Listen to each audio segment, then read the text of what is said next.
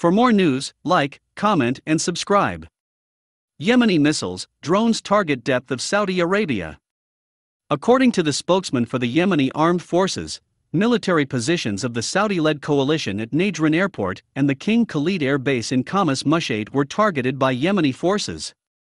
Yemeni Armed Forces spokesman Brigadier General Yahya Sari said that they had targeted military positions belonging to the Saudi coalition in Khamis Mushat with 4 Kasef-2K drones and 2 Badr ballistic missiles. In the offensive operation, military positions at Najran Airport and King Khalid Air Base have been targeted. And our operation is a legal response to the escalation of aggression and siege, Sari added.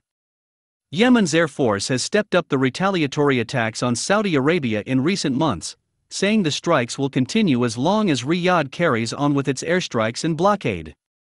The Saudi-led coalition has been bombing Yemen for nearly 7 years, imposing a siege, starvation, and lack of medical supplies on the Yemeni people, and continuing to kill women and children. These attacks have led to the destruction of Yemen's infrastructure and the spread of poverty, unemployment, and the spread of infectious diseases in this country. If you like this video, hit the notification button for more news. Thank you for watching.